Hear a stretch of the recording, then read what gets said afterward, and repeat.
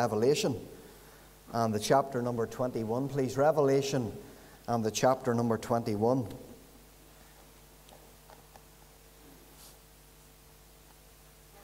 If the boys in the sound desk want a title for my message tonight, it's this: Why People Miss Heaven. Why People Miss Heaven. Revelation chapter 21, please. And the speaker is the Apostle John, and he says, "And I saw a new heaven and a new earth. For the first heaven and the first earth were passed away, and there was no more sea. And I, John, saw the holy city, New Jerusalem, coming down from God out of heaven, prepared as a bride adorned for her husband. And I heard a great voice out of heaven saying, Behold, the tabernacle of God is with men, and he will dwell with them, and they shall be his people, and God himself shall be with them, and be their God. And God shall wipe away all tears from their eyes, and there shall be no more death, neither sorrow, nor crying, neither shall there be any more pain, for the former things are passed away. And he that sat upon the throne said, Behold, I make all things new. And he said unto me, Write, for these words are true and faithful. And he said unto me, It is done. I am Alpha and Omega, the beginning and the end. I will give unto him that is athirst of the fountain of the water of life freely. He that overcometh shall inherit all things, and I will be his God, and he shall be my son. But the fearful and unbelieving, and the abominable, and murderers, and whoremongers, and sorcerers, and idolaters, and all liars shall have their part in the lake which burneth with fire and brimstone, which is the second death." Let's just seek God's face with his word open before us this evening. Father, we rejoice tonight in thy mercy and in thy goodness to us. And we thank you even in another extension to the day of grace, another Lord's Day, when we have the opportunity to proclaim Christ, who was crucified and rose again to save the souls of men and women. And Father, we pray tonight that as we preach the gospel message from this portion of Scripture that we've read together, that the Spirit of God would enable, and that the Spirit of God would speak, and that precious souls would come and put their faith and trust in the Lord Jesus Christ. We ask these things in Jesus' name. Amen. You know, these opening verses of Revelation chapter 21 paint a wonderful picture of heaven and what it's going to be like. However, this 8th verse that we've read brings before us the sad reality that not everyone's going to make it there. Heaven, the hymn writer got it right when he said, What a day that will be, when my Jesus I shall see.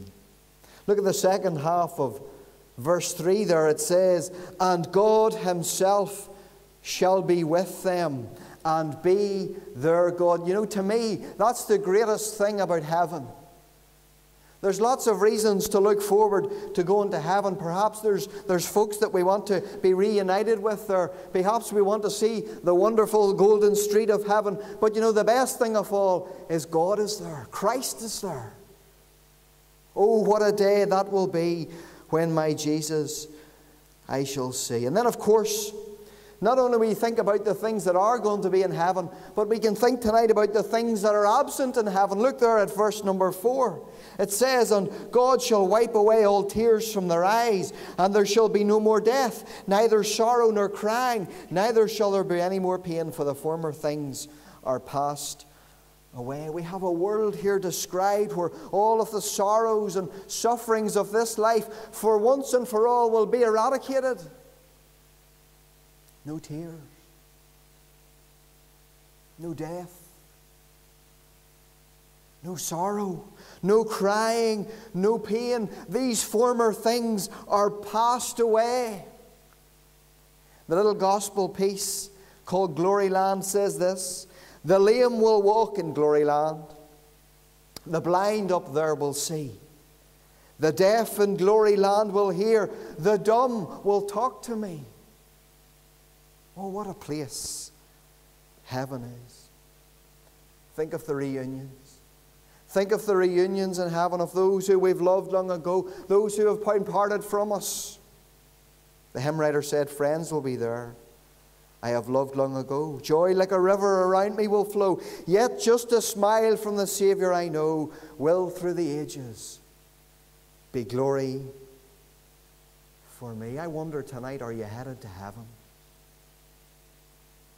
Is that your prospect tonight? Are you headed to heaven? Can you read your titles clear tonight to a mansion in the sky? Is that where you're headed after your death? Because verse 8 here brings before us this reality that not everyone is going to make it to heaven.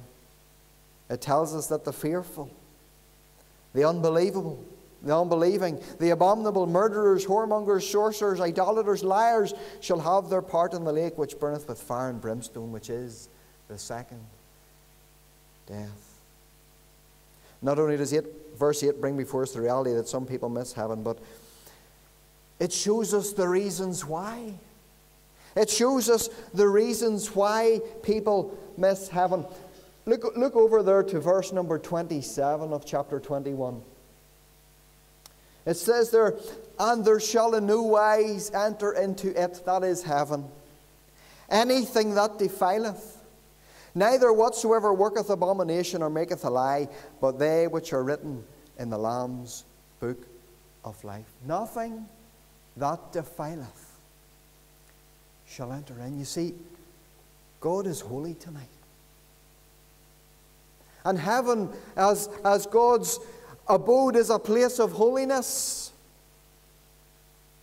There's no sin in heaven tonight. That's another thing that's absent there.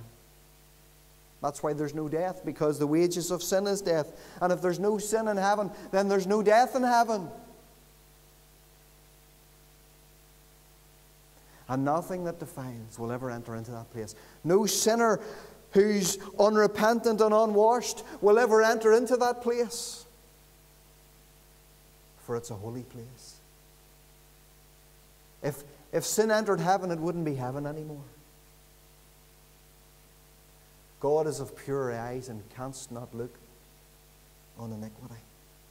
He will not suffer sin to enter into that place. Verse 8 brings before us a list of defiling sins that stop people getting into heaven. Let's look at this verse 8 in detail now. But fearful and unbelieving and abominable and murderers and whoremongers and sorcerers and idolaters and all liars shall have their part in the lake which burneth with fire and brimstone, which is the second death. Let's leave out the first couple of things there, the fearful and the unbelieving, and let's look at these abominable sins. That word abominable, that's a word, I suppose, of summary. Because all of the sins that are listed after it, they're all abominations.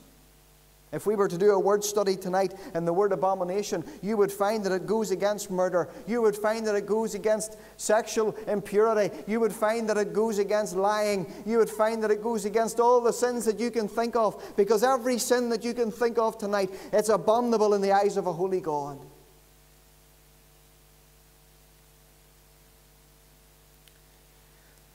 The problem we have tonight is we're guilty of committing them. When we measure ourselves up against the holy law of God, we have to confess tonight that we have committed these sins. You see, the Word of God is like a mirror. When you get up in the morning and you have a look at yourself in the mirror and you straighten yourself up before you go out to your work, you're just having a wee look to see what you're like. And you know, the Bible is a spiritual mirror. The Bible just shows us what we're like spiritually. And as we read the laws of God and the commandments of God in the Bible, we have to conclude that we have trampled over them. We just need to take one of them tonight. It says all liars shall end up in this lake of fire. Now, hands up, who hasn't told a lie? Every one of us. We have all sinned, and we have all come short of the glory of God. And in our sinnership, we are not fit. We are not fit to enter heaven. You know the problem with Ulster tonight? Ulster's full of people that are self-righteous. And they think they're good enough for God's heaven. And they think because they do their best that they are somehow deserving of a place in God's heaven. But God's heaven is not going to allow in anything that defileth. No liars. And you say, well, I'm not a liar. I might have told the odd lie here and there, but I'm not a liar. If you've told one lie, one, you're a liar. It doesn't matter in the quantity. It doesn't matter about the motivation. It doesn't matter anything about those things. All that matters is this, that you have broken the law of God that says, thou shalt not bear false witness. These 6 things doth the Lord hate, yes, 7 are abomination unto him. And what is in the list? A lying tongue. God hates sin.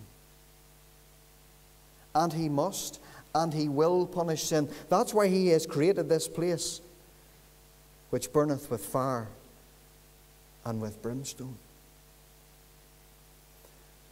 But the good news tonight is this, that a God of love and a God of mercy is not willing that any should perish. And he's not willing that any of us should ever find ourselves in this awful place called hell. And so he has made a way that we can avoid it. He has made a way that we can be saved. And didn't we sing piece after piece tonight about it? About the cross. The cross of our Lord Jesus Christ. And you know, we find a picture of the cross here, even in this chapter that we've read together tonight. Verse number 21. Look at that one. It says, and the 12 gates were 12 pearls. Every several gate was of one pearl, and the street of the city was pure gold, as it were transparent glass. This is speaking about the gates into heaven.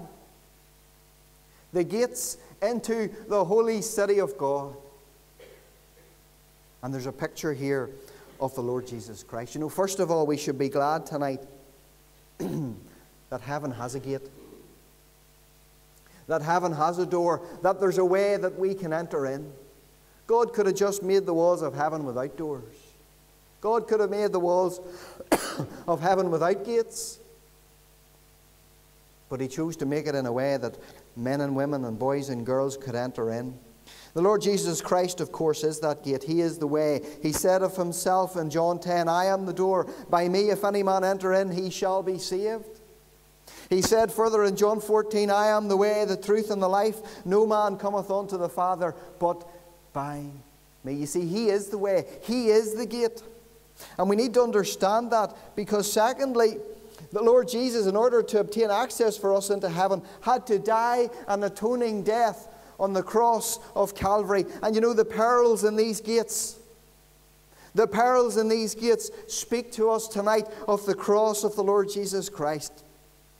You know, the pearl is unlike all of the other gemstones. It's made of flesh.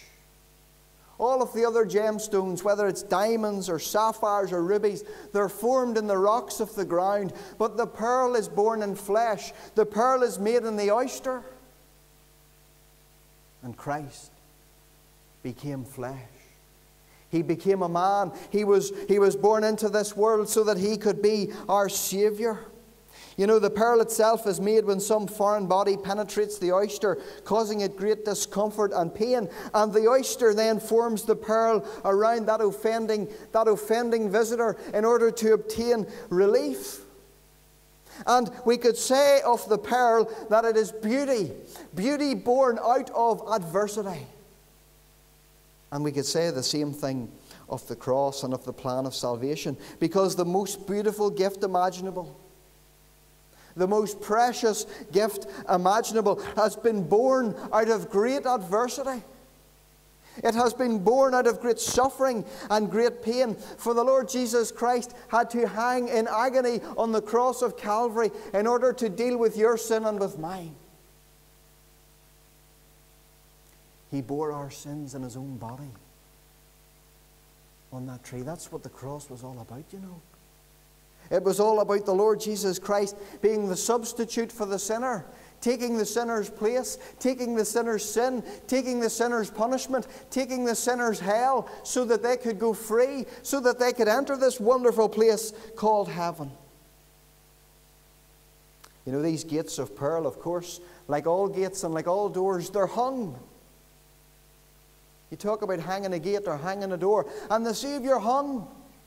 He hung between heaven and earth. Oh, as you consider the price that the Savior paid for your sin tonight, can I quote a verse from Lamentations? Jeremiah, who penned it, said, "Is it nothing to you, all ye that pass by? Behold and see if there be any sorrow like unto my sorrow, which is done unto me, wherewith the Lord hath afflicted me in the day of His fierce anger." And we could say that of Christ.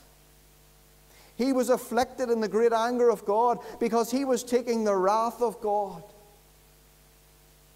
The wrath of God that was my due upon the Lamb was laid. Oh, how the Father afflicted Him as He bore the wrath for sin. There's another detail I want you to notice about these gates. There's 12 of them. 12 of them. 12 in the Scriptures is a number of completion. It's a number of perfection. And the work of Christ on the cross was a perfect work. It was a completed work. It was a work that never needed to be repeated. That's why Christ cried out that word in the Greek language, tetelestai, "It is finished."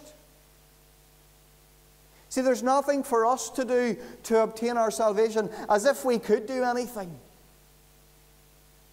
Christ has done it all. Jesus paid it all. All to Him I owe. Sin had left a crimson stain. He washed it white as snow. One final lesson. Look at verse 13. Something else we learn about these gates into heaven. On the east, 3 gates. On the north, 3 gates. On the south, 3 gates. And on the west, 3 gates. You know, that tells me tonight, that tells me that the Savior is equally available to everyone tonight. Doesn't matter who you are tonight. Doesn't matter where you've come from. Doesn't matter if you're from the far-flung corners of the world. Doesn't matter if you're Protestant, Catholic, learned, illiterate, rich or poor. Doesn't matter who you are tonight. Christ is accessible. He's accessible to you.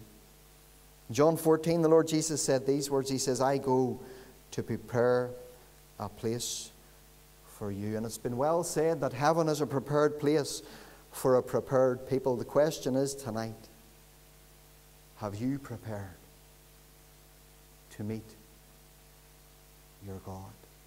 Have you? Have you prepared to meet your God? So how do we prepare? Well, we have to repent from these sins that we've been thinking about that are so offensive to God. We have to repent. That means turn away from. Aye, but there's another side to repentance. There's a turning from something, but there's a turning to something. And we need to turn to Christ. We need to turn by faith to the Lord Jesus Christ for salvation. Because He is the only one. He's the only one who can save us. He's the only one that took our sins and our sorrows and made them His very own. He is the only one who died on the cross for sin. There's thousands upon thousands of people who were slain on Roman crosses, but only one of them ever took the sins of humanity, and that was Christ. And there was only one who ever rose again. Rose again the 3rd day. And He stands tonight, a Prince and a Saviour, at the right hand of God. And He's willing and He's able and He's ready to save all that come unto God by Him. You see, we need to believe. We need to trust. We need to put faith in the Lord Jesus Christ. And that brings us back to the problem at the beginning of verse 8. It says, "But the fearful and the unbelieving." Let's just read verse 8 and leave out the abominations. But the fearful and the unbelieving shall have their part in the lake which burneth with fire and brimstone, which is the second death. You see, in the final analysis, it is unbelief. It is unbelief that damns the soul.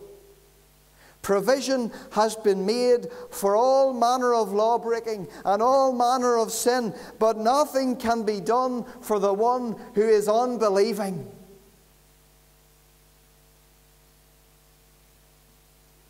John 3:36 says, He that believeth on the Son hath everlasting life.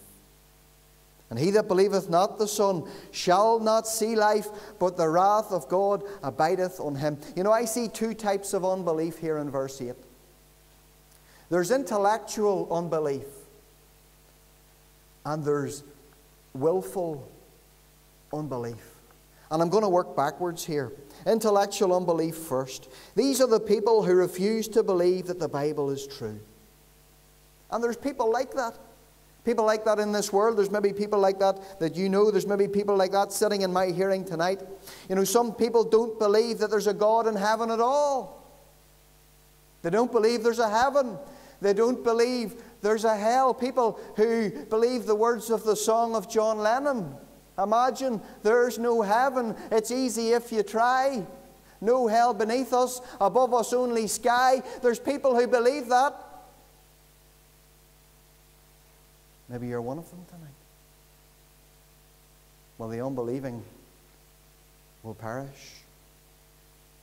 Then there's some, and they do accept that God is real, and they do accept that Christ was his Son, and they accept to a certain extent that the Bible is his Word, but they don't believe in the exclusive message of the gospel that Christ is the only way. They believe that there's many ways to God, and many religions are viable and reasonable, and it's all different pathways, but it'll all lead us to the same God. We hear that a lot in the 21st century society that we live in. Pluralism and multiculturalism have flooded our land, and we have to now accept all of these different religions that are all round about us. But the Christian message is an exclusive message. And we've already quoted the words of Christ tonight. I am the way. I am the truth. I am the life. It's an exclusive message. Then some people think it's just too easy.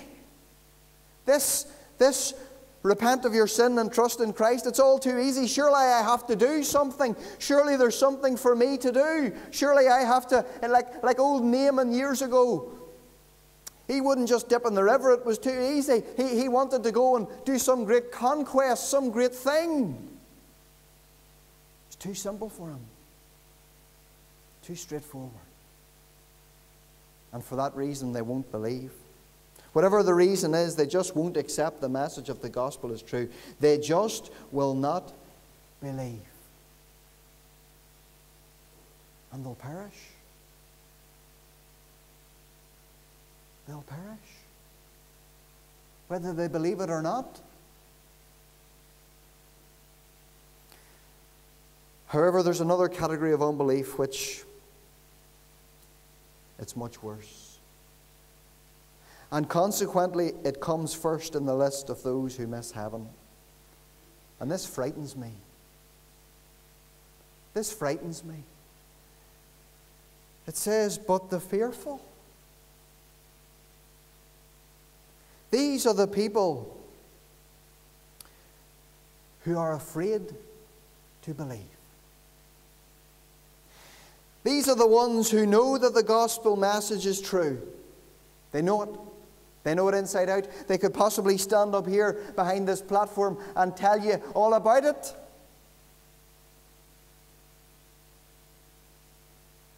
But they've never believed. They believe that the Bible is God's Word. They believe that God created the world. They believe that Jesus is God's Son. They believe that Jesus died for sinners. They believe that He rose the third day. They believe that He's coming back to claim His own. They believe that if they don't believe, they'll even perish. They believe it all up here. But they've never believed in Jesus Christ. They've never put their faith and trust in Jesus Christ. Why? Why? Well, there's many reasons why people will refuse to trust in Christ. But it's because of fear of one kind or another. Some are fearful of what their friends will think. Some are fearful to go into the workplace on a Monday morning and say to the boys in the factory, or the boys on the fishing boat, or the boys that they work with at the tractors or at the lorries or wherever it might be, they're afraid to go and tell them that they got saved last night. They'd maybe even love to get saved. But fear has a grip of them. The Bible says the fear of man bringeth a snare.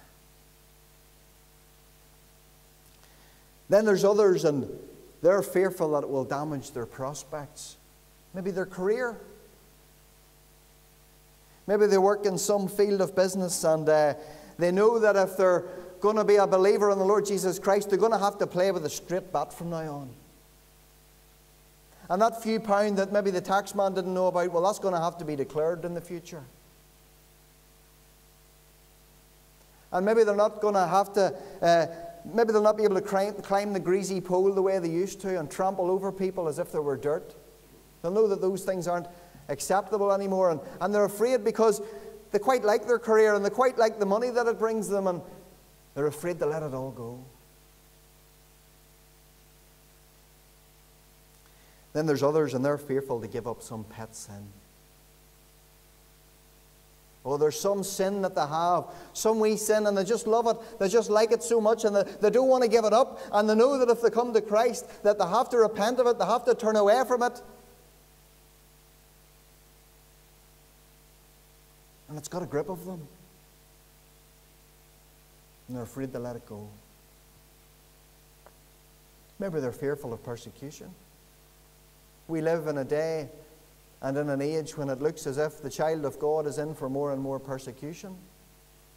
We watched in our television screens this week about the appeal for the Asher's Bakery case. The people of God are under scrutiny now. The people of God, it looks like they're going to be up before the courts from time to time. And maybe they just think it's all going the wrong way, and I don't want to be part of this crowd when it all goes the wrong way. Whatever it is tonight, whatever fear is holding you back, you need to think about the big picture. Because there's something more. There's something greater that should cause you to fear. Matthew 10:28 says this, the Lord Jesus speaking. He says, "Fear not them which kill the body, but are not able to kill the soul. But rather fear him," that's God, "which is able to destroy both soul and body in hell." The fear of the Lord is the beginning of wisdom. Maybe you're one of those folks and you know the gospel inside out. You've sat in this here meeting house many a Sunday night. You could quote the verses of Scripture. You know it all. You know it's true. But some fear or other's holding you back. Look at the big picture tonight. Look at the big picture tonight. And fear him. Fear God, the one that is able to destroy both soul and body. And hell, oh, don't perish amongst the fearful. And spend eternity in hell. A hell for which Christ died to keep you out of. Trust him tonight. For his name's sake. May the Lord write his word upon our hearts. We're going to sing.